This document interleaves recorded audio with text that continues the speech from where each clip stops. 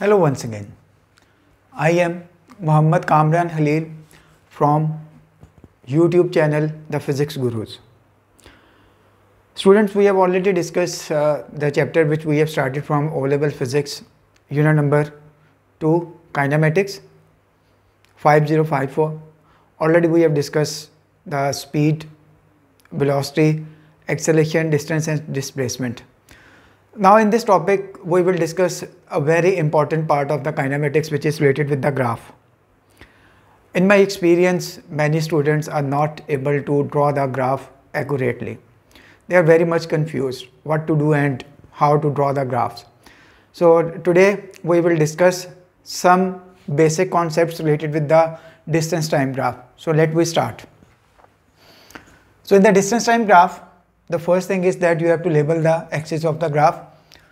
On the x-axis, you will write down the time slash with its unit. Similarly, on the y-axis, you will write down the distance slash meter. If you will not write down the unit, 1 mark will be deducted from your answers. Now in the first graph, this is a distance time graph. As you can see in the first graph, the values are given. Time is 0, 1, 2, 3, 4, 5, while the distance is 20, 20, 20, 20 and 20.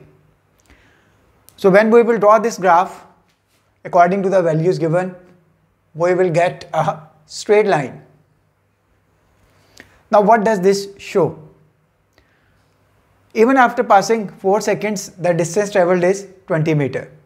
It means that the object is not moving. Object is at rest or the object is stationary. From the daily life example, you leave from your home and after traveling, let's suppose 1 kilometer, you stop at signal. Now the time is passing, but the reading on the speedometer with respect to the distance is not changing. So when the curve is like this, when the line is parallel to x-axis in distance time graph, keep this thing in your mind. Then this will show that the object is at rest. In another example, time given is same, 1, 2, 3, 4, 5, while the distance is given 0, 10, 20, 30, 40, 50 respectively. Now if we will draw the graph for these parameters, what we will get? We will get a straight line starting from the origin in this way. Now this line has a constant slope, a constant inclination. On the other hand, if I will divide 10 divided by 1, 20 divided by 2, 30 divided by 3, 40 divided by 4, 50 divided by 5, what I will get in speed? I will get in the first column it will be 0, then it will be 10, it is 10, it is 10, it is 10, it is 10. So this shows that the speed of an object is constant. Now in paper they will represent the 3 different things. Whether you can write down is the constant speed, you can write down the uniform speed, and you can write down the steady speed. Let's suppose that this is the speed of object which is represented by A.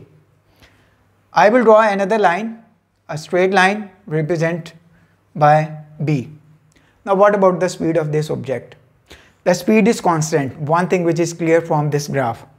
But now the speed of B is less than the speed of A because the inclination, the slope of B is less as compared to slope of A. If I will draw the third line, which is straight line, now its inclination, its angle is much more as compared to A. So speed of C is more than the speed of A, while the speed of B is less than the speed of A. Now another scenario, another example. The time is 0, 1, 2, 3, 4, 5. The distance traveled is 0. It means graph will certainly start from origin. After 1 second, distance is 10. After 2 it is 25, then 45, then 70, and then it is 100. To be on safe side, I have already calculated the speed for this graph. Starting from the origin 0, then speed is 10. How I got the speed? I have divided the distance divided by time. Then the speed is 0, 10, 12.5, 13, 17.5, and last value is 20. What does this show? The values in the table will show that the speed of an object is increasing, but it is not increasing uniformly. It is non-uniform. It is a curve graph. So if I will draw the graph from this, I will get this curve, the curve which is increasing in upper direction, starting from the origin. So it means that the speed is increasing. So whenever the shape of the graph is like this, it is a curve, and its shape is like this, then it will show that the speed is increasing. Move towards the next example. Example number 4. The distance is 0, 30, 55, 75, 90, 100. No doubt the distance is increasing. But now actually what is happening in that? I have calculated the speed. After 1 second the speed was 30, then it was 27.5, then 25, 22.5, and then 20. It means now the speed is decreasing, although the distance is increasing. Similarly, in the previous graph, the distance was increasing, but the speed was increasing. In this case, the distance is increasing, but the speed is decreasing. So what sort of the graph we will get from this? We will get a curve which is moving like this. So this will show the speed of object is decreasing. A very easy method to remember that which graph will represent that it is increasing or decreasing. For example, I have drawn 4 different graphs. It's graph A, it's graph B, it's graph C, it's graph D. Now which of these graphs will represent the speed is increasing and which of them will represent the speed is decreasing? From my experience, I have learned one thing, that if I will draw a circle and I will cut the circle in 4 segments, then all the right side of the curve will represent the increasing. For example, this curve will represent the increase in speed, this curve will represent the increase in speed. Now these 2 curves will represent the decrease in speed. This curve already we have done in this example, in the previous one. So this curve will represent speed is increasing. So from this I have located this. So this is the segment number from the circle, segment number 2. So it will represent increasing speed. Increasing speed. Now this part represents the left hand side. Left hand side, LHS and RHS. RHS. So the first graph was represented the RHS. So I have just written that speed is increasing. Now this shape is related with the left hand side of the graph. So it will represent the decreasing speed, as we have the evidence in the tabulation form as well. Decreasing speed. Now 2 other graphs are left. These are all the distance time graph. Let's suppose a ball is placed at the height of 20 meter. Now its initial speed is 0. When it will fall in the downward direction, its speed will increase. So now this graph, the curve which is having a shape like this.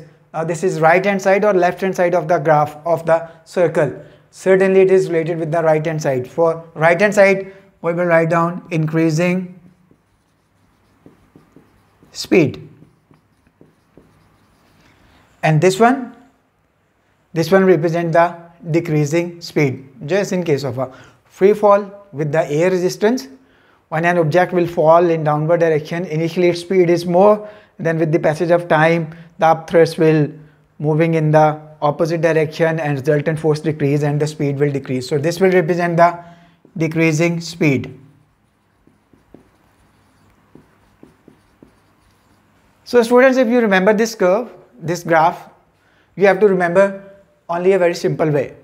Just draw a circle, cut it into 4 different parts and compare it with the graph which is given in the paper, whether it is the right hand side or it is the left hand side.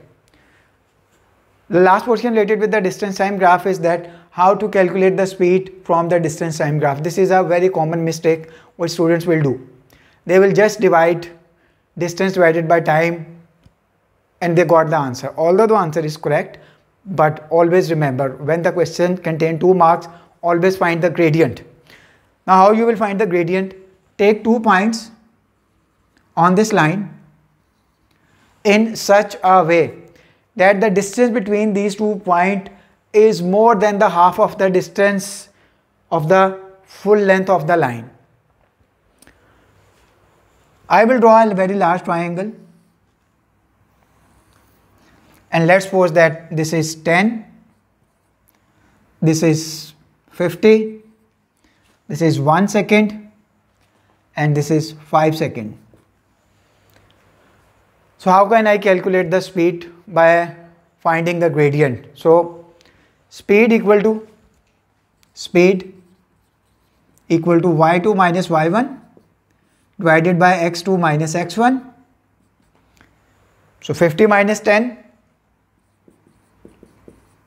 divided by 5 minus 1, 40 divided by 4, that is equal to 10 meter per second.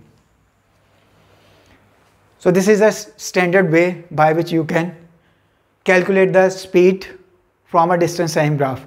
If you will draw a triangle like this, a very small triangle, and these 2 points are not more than the half of the given line, your answer will be same because the gradient will remain same, but you will not get the full marks. The rules for the gradient is that always select 2 points on a line such that the distance between 2 points is more than the half of the line. So next we will discuss the